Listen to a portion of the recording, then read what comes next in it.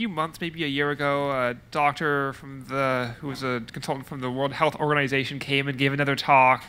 But a bunch of doctors are actually like secretly giving themselves these treatments because they see it works. And if doctors seem fairly agreed that this looks good, it's useful, there should be more trials. And I don't like going to random websites on the web to try and see these things. That's just kind of sketchy.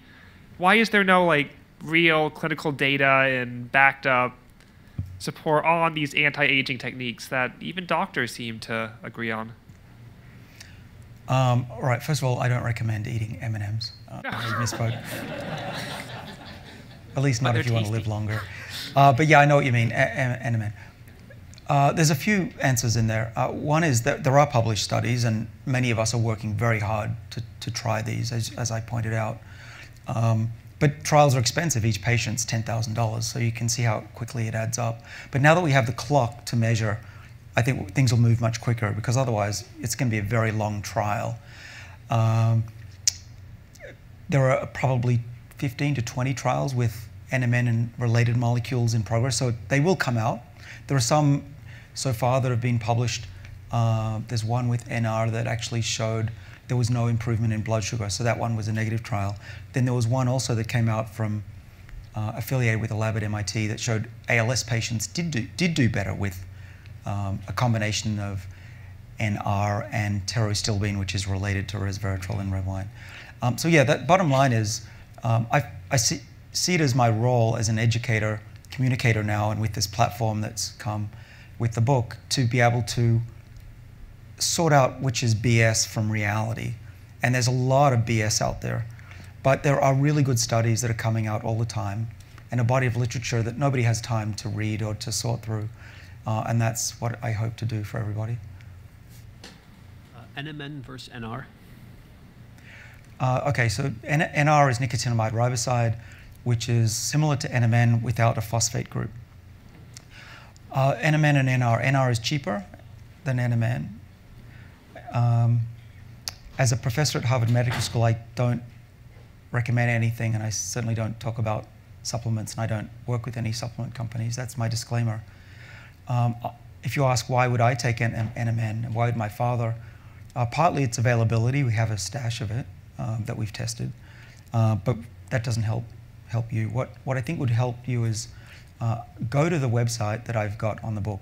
Honestly, I'm not promoting it. I've written down everything that I can say about NMN and NR. I can also tell you that NMN is more stable on the shelf, and if NR gets a little bit wet or is out for too long, it'll degrade into nicotinamide, and I wouldn't take high doses of nicotinamide. It may have the opposite effect. But that's the main reason. Now, in mice, they've both shown remarkable effects to protect the body of those animals, and clinical trials are ongoing with both molecules.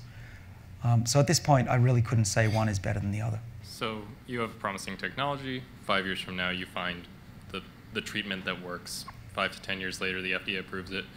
And now you're going through the insurance system. Clearly, this is like a blockbuster drug of our time. Do you have any thoughts on how that will be handled when suddenly you can say, go to your doctor, go back 10 years? Yeah, that's the thing. That's the thing we need to talk about. What happens when this happens? Now, I don't know if it's going to be 5 or 10 years. The NMN stuff is here already. You can go buy that. But the reprogramming, early days, we don't think it's dangerous in mice, at least. We put it into the mice for over a year, and they're healthy. They're not a giant tumor. But yeah, let's talk about what happens when this comes, hopefully within our lifetimes. What does the world look like? So first of all, let's say it's for glaucoma. This is where the first trials will be done. We have a company called Adenine, full disclosure.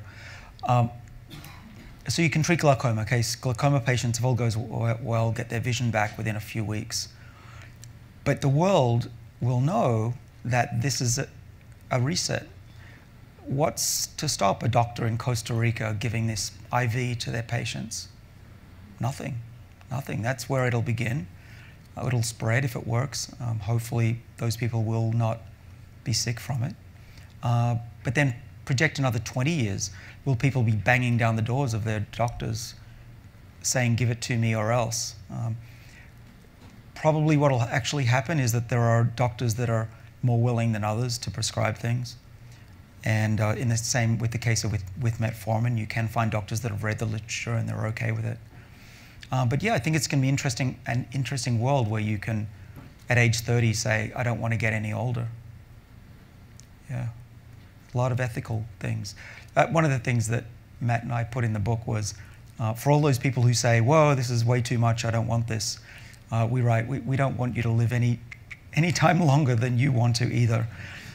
So we're not forcing this on anyone, but if you have a choice, that's great. We also say, we both believe that you should have the choice to die when you want to as well. So it's important to balance it out. Thanks, good question.